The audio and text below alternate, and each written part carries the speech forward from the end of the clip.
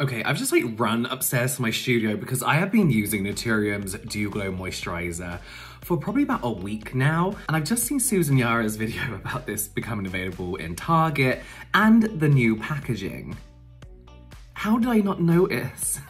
This kind of like measuring lid.